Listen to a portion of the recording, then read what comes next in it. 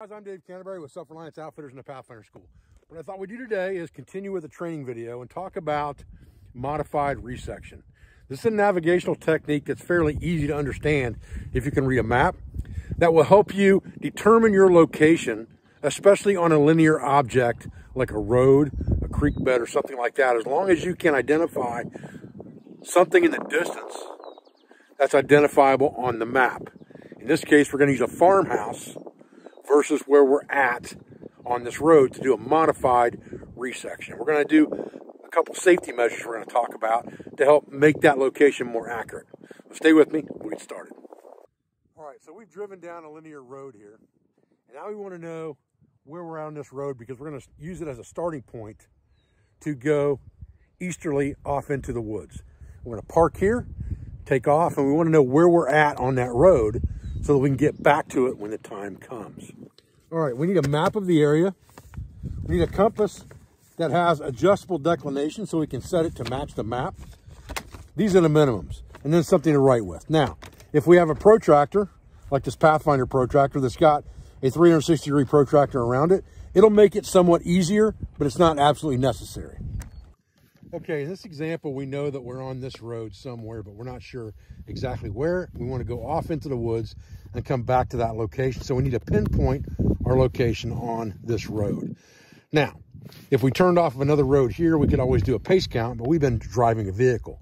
So that is kind of out of the question at this point. Now, we have three structures that we can see here, and one of them is on almost a hilltop.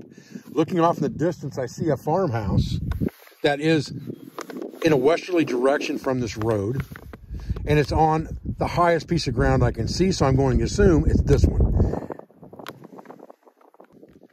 The other buildings that you can see here on this map would be obscured by the landscape because they are on the downhill side from here, so they're kind of in the valley. All we can see is high ground here at 800, and this house is at about 800, so that's straight line visual distance there. These are obscured. So we're going to shoot an azimuth from where we're at right now with our compass to this known location.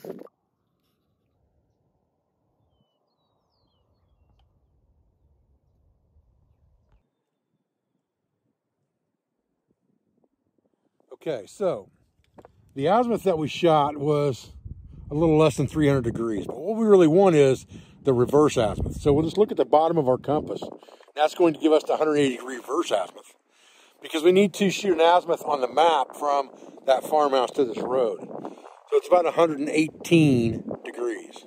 So if we were going to use our compass, we would take that 118 degrees, and we would put it at the top of the compass. Then we would lay our compass so that this straight edge is on that structure, and we would turn it until the needle's in the doghouse. Now, the reason we're using a protractor instead of a compass for this is because I'm on top of a metal object in the back of this four-wheeler, which is going to affect my compass needle. So I've got the same compass rosette here, and I'm just going to lay the center line of this on that object that I shot the azimuth to, and then go 118 degrees from that until I intersect the road. And then I'm going to make a line on the road right there, and that is from one location, this farmhouse, my proposed location on the road. Now, there's a couple ways we can try to verify that, or at least know that we're close. Now, looking at this map, I'm looking for other identifiable terrain features. And you can see that if my location's here, it's showing that there's a knob on the map right here off that side of the road that's not very far from my location. So if I turn around and look on the other side of this fence line, on the other side of this road, there should be a knob right there. Okay, looking at the terrain out here, how everything goes downhill out here in front of me, and then it comes up to the road, and right there's high ground. So that knob is just down the road from where I'm at, just like it is on the map. Okay, the next thing I'm going to look at is you can see where that sycamore's at. Now that other farmhouse you can see in the distance is off the edge of our map. We can't even use that. But you see where that sycamore's at? There's a draw. And all of this terrain goes downhill right here from both sides on high ground down into the draw where that sycamore is. So let's see if we can find that on the map and then shoot an azimuth to that and see where that comes out. Okay, so I shot an azimuth out there toward that draw where that sycamore's at, and it won't be in the bottom of the draw, but it's definitely on downhill on this side of the draw, and the reverse azimuth on that is about 82 or 84 degrees. Remember, we're not worried about the azimuth, we're worried about the reverse azimuth on our map. Now remember that we don't know exactly where we're shooting at over here. We're kind of guesstimating where that draw was. So what I'm going to do is I'm going to take my string and I'm going to put it on 82 degrees. And then I'm going to put that string right on the point that I already factored in. And I'm going to move it up and down until it's about 82 degrees, keeping the protractor square, and see where that lands. And it lands on the inside of this draw.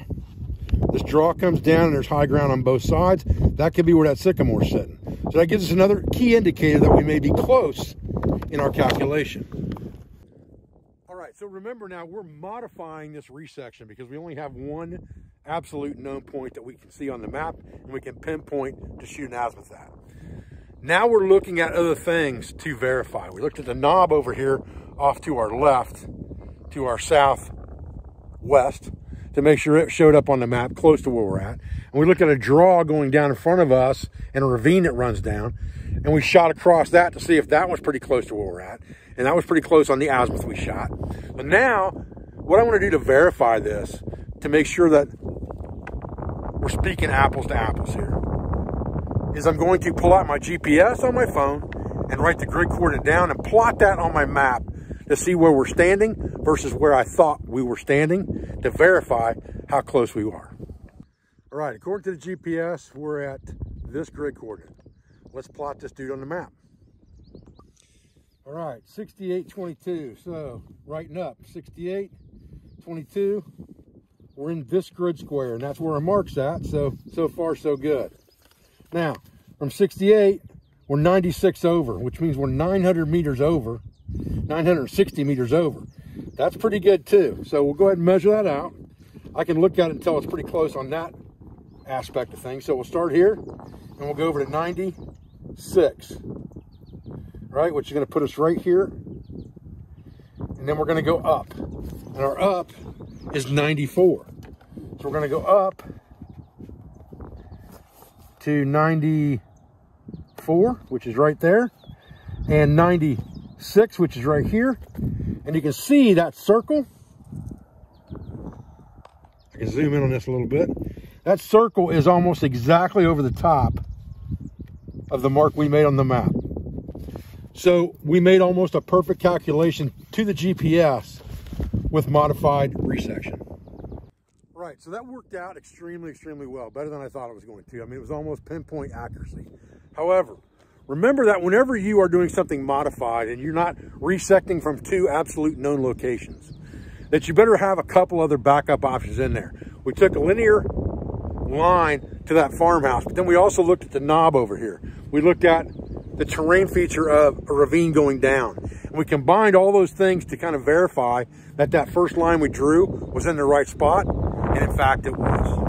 All right guys, so now we know where we're at, we know where we're starting. Now when we take off, we can map ourselves from there by keeping a travel log and understanding where we turn, what azimuth, how many paces and things like that to get right back where we started from, because we know exactly on this map where we started the game. That's important. So I appreciate you guys joining me today for this video. I appreciate everything you do for our school, for our family, and for our business. All of our sponsors, instructors, affiliates, and friends. I'll be back with another video as soon as I can. And remember, little things like this are the difference sometimes between getting lost and staying found. Thanks, guys.